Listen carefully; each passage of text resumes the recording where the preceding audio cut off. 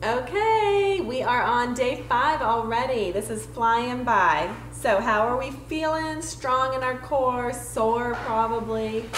That's totally expected. If you keep this up, of course, by next week, you will not be so sore. So first move, we're going to be on our back. Your legs are spread out in a V. Now some of you, if you have back problems, you're not going to be able to come all the way up, but you can at least come up a little bit. So all we're doing is laying flat down, hands up, come up, and then slowly go back down. Breathe out, slowly come back down. Okay, to modify that, you can bend your knees and just come up as far as you can and go back down. Come up as far as you can, back down. Okay, we're doing 1 minute, 1 minute of those V-ups. So next move, we're going to get into the plank position, and all you're going to do is hold it. If you've never done a plank before, these are very difficult. You can start on your knees. This is a whole body workout, but I want you to try to hold it for a minute, or just try to hold it as long as you can. You should start to shake within 10 seconds, but you want to push your body to hold it as long as you can.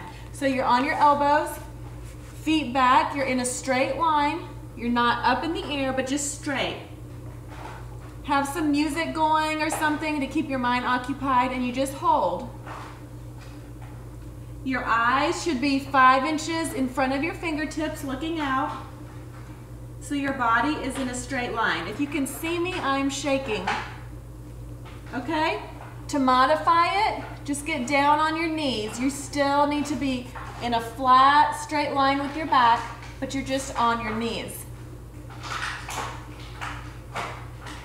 Okay? Just hold it as long as you can.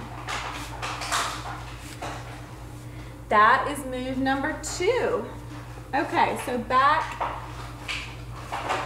We're on our bottom. We're kind of making a C with our body. Your knees are up.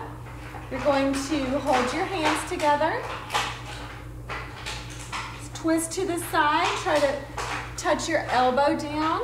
Paige, please stop. And elbow down. I can't help it. Twist, twist. Keep your body in a C. It's this that's Paige, making all the stop. noise. Twist. Okay? Now just to modify that, you'll just come up more. You won't lean so far back. You can still twist and feel it in your midsection. Okay? Still twist. 1 minute of the twists, okay? All right, we are going to go back, laying on our back.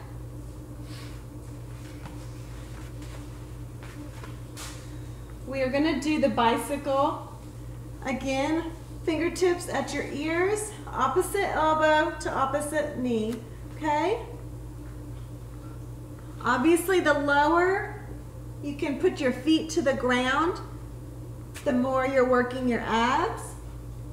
This is great to get those nice cuts on the side. The more you can do, the better. So we've got 1 minute.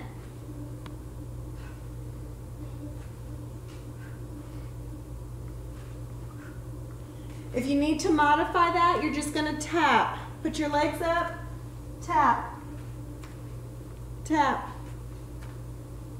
tap. Okay? Next move, we're going to do the boat.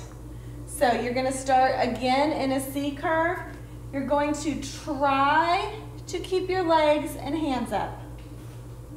Come up and down. Up without, if you have to put your feet down, that's totally okay. That's part of it till we can get good balance. Up, just take your time. This is a slow movement. Takes concentration, takes balance, and that might start to hurt your back. So in that case, put your hands behind you and try to just move up and back.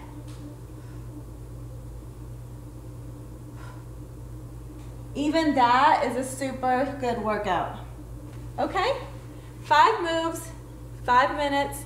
Repeat it so we've got 10 minutes. Stretch it out, get on your tummy. Stretch, stretch, stretch. Feels great. You can also lean back in child's pose.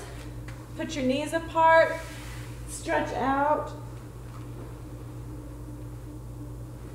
It's a great stretch for your back, okay? Have a great day.